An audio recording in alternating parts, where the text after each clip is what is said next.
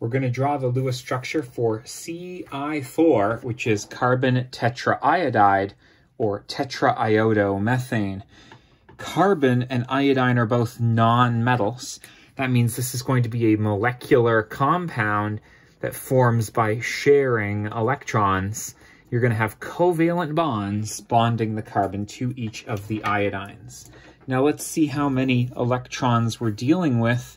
Carbon is in group 14, so it brings 4 valence electrons. Iodine is in group 17. That's going to bring 7 valence electrons, and there are 4 of them. So that's 4 times 7, or 28 electrons just from iodine, plus the 4 from carbon makes 32 electrons total.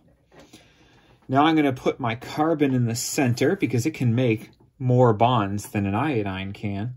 And I'm going to put my 4 iodines in a circle around it. I'm going to single bond my carbon to each of those iodines, 1, 2, 3, 4. And that's 8 electrons that I've already dealt with.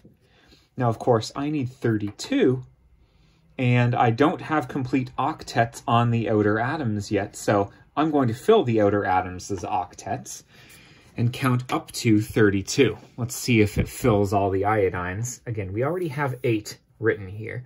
9, 10, 11, 12, 13, 14, 15, 16, 17, 18, 19, 20, 21, 22, 23, 24, 25, 26, 27, 28, 29, 30, 31, 32.